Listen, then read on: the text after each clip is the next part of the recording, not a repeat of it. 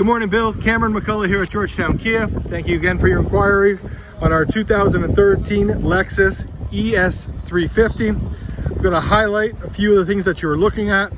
First one will be the tires. All four rims are in excellent condition. Very pleased to be able to say that this car will come certified by our licensed technicians. There are a couple stone chips on the hood, which I will highlight. And then as we move around the car, you're going to see the body is in great condition. Here is the second rim. When we certify the vehicle, we look for tires, brakes, bearings, ball joints, windshield wipers, lights, locking mechanisms, you name it. It's a very detailed safety inspection, so we stand behind our vehicles. There's the third rim.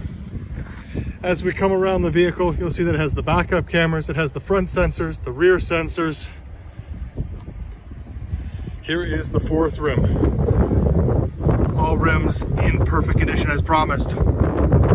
This is the little blemish I was talking about, the gas tank. Now, if you like the vehicle on the outside, you'll love it on the inside. This is the interior condition in the rear, as well as the front. You have great features such as your blind spot monitoring systems. You've got your lane keep assist. You've got your power seats, your memory seats. This is the condition of the interior.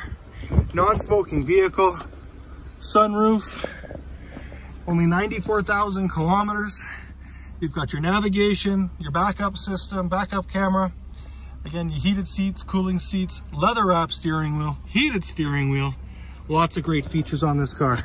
This does have the solid V6 engine as we spoke about. It's one of my favorites from Lexus. It is a tank. Well, now that you've seen this vehicle through the eyes of videos, hopefully you like it enough to be able to come on down and see Agent and I tomorrow at 11 a.m. We are located at 15 Mountain View Road North here in Georgetown. Give me a call if anything changes. I'm at 437-991-4648. All right, looking forward to hearing from you soon. Thanks, bye-bye.